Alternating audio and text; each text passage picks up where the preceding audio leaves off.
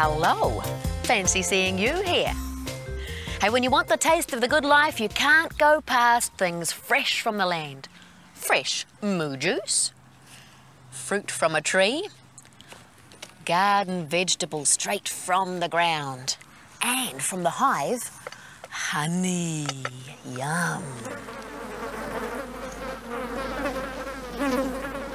Honey. It's a natural sweetener. It's been used for hundreds of years as a treat, as a medicine, and as a sugar alternative. And it is delicious.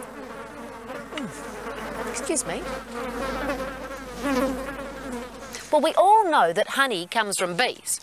But why does a bee make honey? Bees make honey because they want to make the honey for the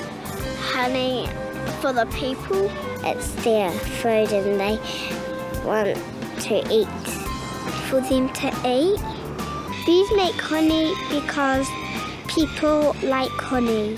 So they can give it to the queen. So they can use it for when it's winter to eat and feed their larvae. For them to eat. So that when they have babies, the babies go eat the honey that they made. Bees make honey to eat. Bees make honey because it's sweet for them. Maybe. Bees and honey. You know, I really need to have a closer look at a bee to investigate further. And that's where you come in. It's your job to catch me a bee, okay? Oh, go on. You can do it. Oh, please come. Okay, right. We'll use this bee. A bee is an arthropod, which means it is a creature with jointed legs like crabs and crayfish. It is also an insect, which means it has 6 legs like an ant, a beetle or a fly. A fly has only 2 wings, but a bee has 4. They also have amazing mouth parts. Strong jaws called mandibles and a long hairy tongue that laps up the nectar. It doesn't have a nose. It has air holes along its body. Its front legs have 3 brushes on them, one for collecting pollen. Beneath these stalks here, the flower's stamen, the flower has a factory. And that factory produces a sweet secretion that we call nectar. And nectar attracts things like bees and wasps.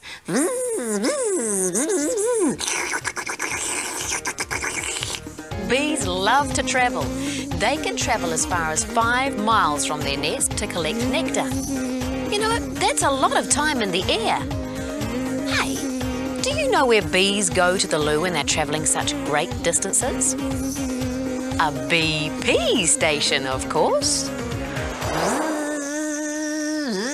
All right, we're on the honey highway. This bee is winging his way home, not only covered in pollen, but full of nectar, which is stored by the bee in puku number 1, its honey stomach, which is a bit like a storage bin.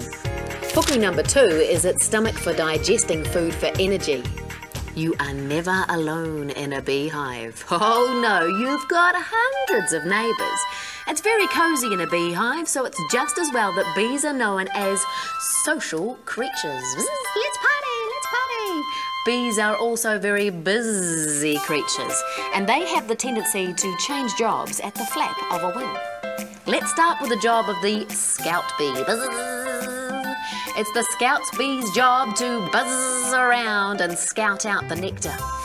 Once the scout bee finds where the nectar's hanging out, it notifies the forager bee. Buzz, that's me, forager bee.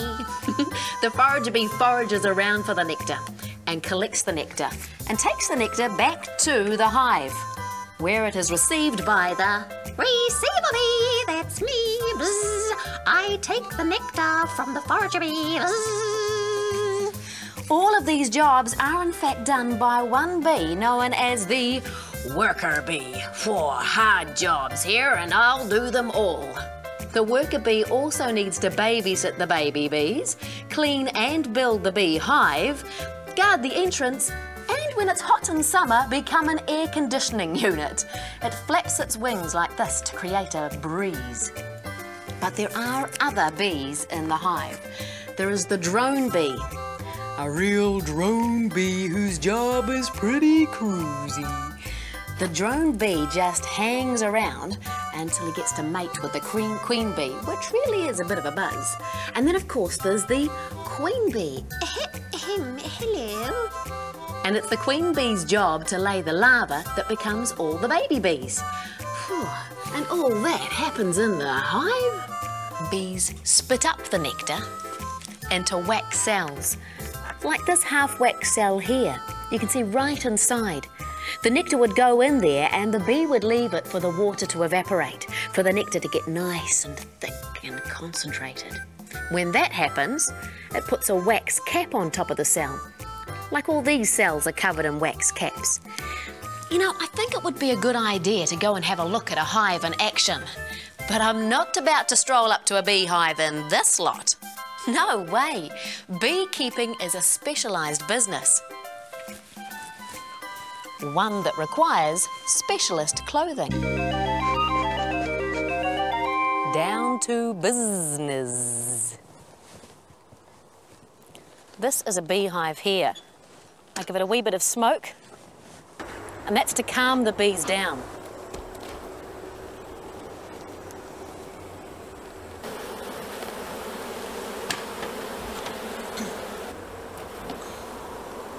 I'll knock some of the bees off.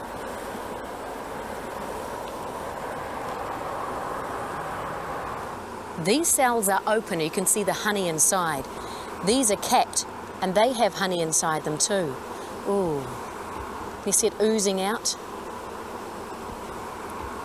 Yum. And it's all one big cycle. Find nectar, collect nectar, store nectar.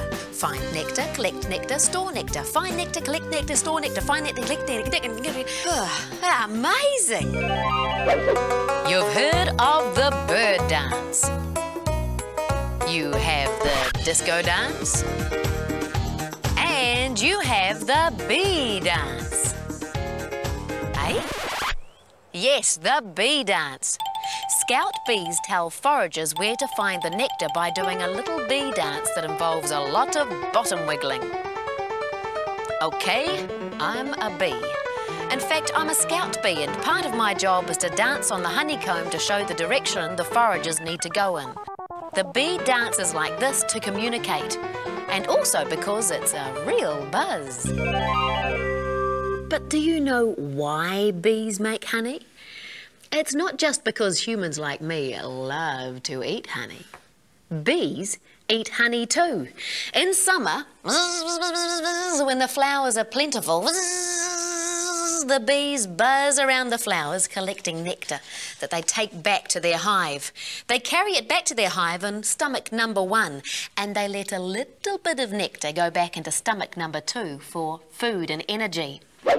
Well, now we've reached the end of the show, perhaps I should mention the end of the bee. And it's here, the bottom of bees and wasps that should be avoided at all costs. This is where they keep their sting, and it's their only way of protecting themselves. Well, wasps can sting you many times, but poor old honeybees can only sting you the once. Their barb at the end of their sting gets lodged in your skin, and the only way they can get free is to tear their rear end off, and that means the end of the bee. So, there we have it. And I'd just like to give a wee thanks to our honeybee for working so hard. Honeybee, you are a real winner. Bees are known as social creatures.